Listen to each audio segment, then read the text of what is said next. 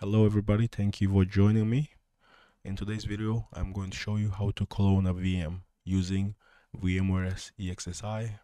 So I don't have vCenter or anything like that, so this would be, for individuals that don't have, the enterprise version of VMware with vCenter connected. So I'm using VMware Personal, and in fact, let me log in and show you. So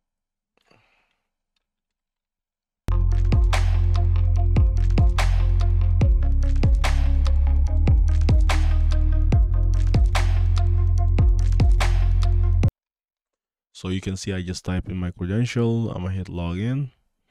Now that I logged in, this is a little summary of what version of VMware ESXi I'm running, the 7.0 and update 3. So I'm not connected to vCenter at all,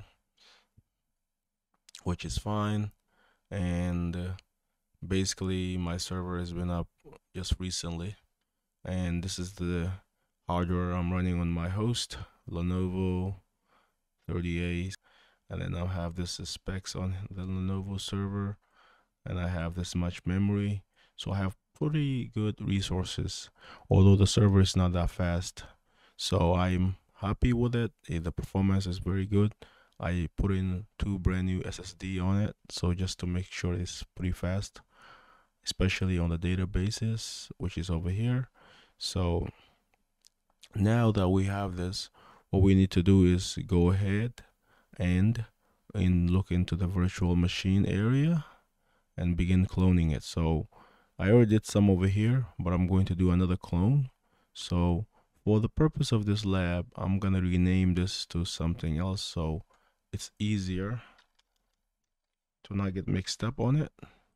So I'm going to be cloning this machine again to another one. So VMW Windows 10 dash clone again. So we're gonna make another one. So now that before we make it, just to show you what the machine looks like, if I go ahead and right now you can see the machine is off, and to turn it back on, we simply hit the play button over here, and that will start the machine. It's running Windows 10. So you can see it's loading. It's gonna go into the out of box experience because I haven't fully finished configuring it, and I'm going to be doing provisioning using Windows Autopilot, so I'm not gonna be doing standard setup. That's why I left it at this screen. So now that we have the machine at the state we want to clone it, so that way we have multiple machines that are ready for autopilot. So if you want to see more about autopilot, I'll post a video about it later on. So now I'm gonna go ahead. To be able to clone a machine, you have to make sure the machine is in the power off state, because you're gonna be also cloning copying the VHD and whatnot. So you want to make sure that it's not shut down, otherwise it won't work correctly. So we're gonna hit go to action menu, click on power and power off, hit yes. Now that we turn it off that machine, we're gonna hit close on the action menu. Now we're ready to go to the database. So we're gonna click on the storage, and we have a couple options over here, but we're just gonna go to browse database over here. And then here, I have 2 storage. One is my primary, one is my secondary. This one is where I create a bunch of VMs, as you can see, and this one is where I have my ISO and a couple VMs. I'm going to delete this one just to make space right now. I don't actually need to install that at the moment. So what I'm gonna do is my VM lives over here and my clone one lives over here. So I'm gonna rename this one again. Actually, we can leave it that one as it is, so that's fine. So that's the clone one. This is the main one. So that's what we're gonna do. So we're gonna just call this new one the clone 2. So that's what we're gonna do. But before we do that, we're gonna click here again, and then we're gonna create the directory. So click create directory, and then we're gonna name it VMW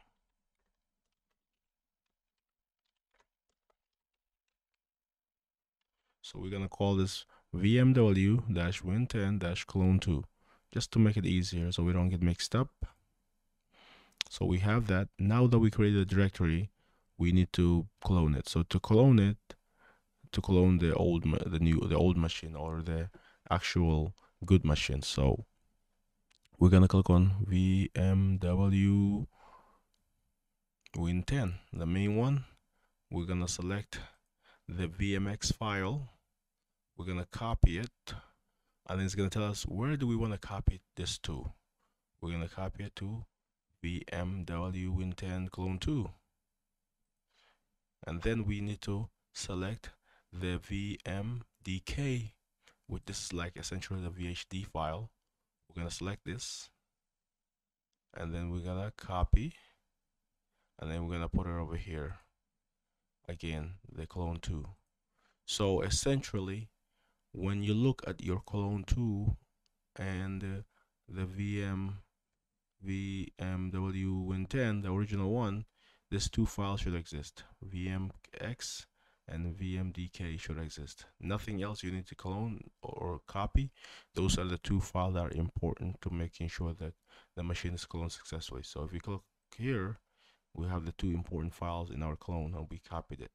We're not done though. Now we're gonna close this out. We're gonna come to the virtual machine area, and we're going to create an /register a machine. And then we have the option to go ahead and actually, do the following. So let me see if I can zoom in for you, just to see.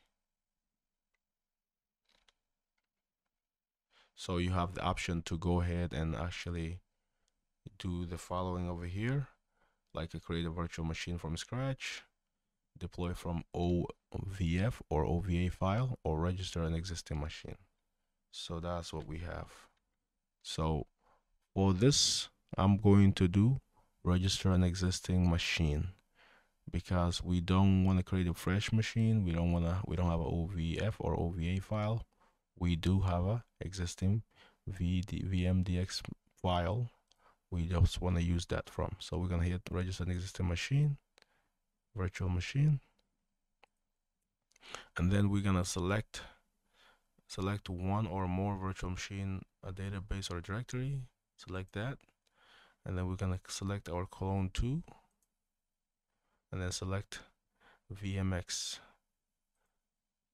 And we're gonna select that, and we're gonna hit select, and then we're gonna hit next, and then we don't change anything here, and then finish. So that's how we clone a machine. Now we need to see if this actually works. So we're gonna go ahead and this is the new one. We just copied it. You can see it doesn't have any data used or anything like that. So we're gonna rename immediately to make it easier for us to read, to clone2, or whatever name you prefer. And then we're gonna click on and then hit the play button to get started. And now we have the option to answer it. We have to answer whether we moved the machine or we copied it. In this case, it's selected by default that we copied it. That's what we did. We're gonna hit copied it, answer it, and then it will go ahead and boot to the screen. This is when you're successful in cloning your machine.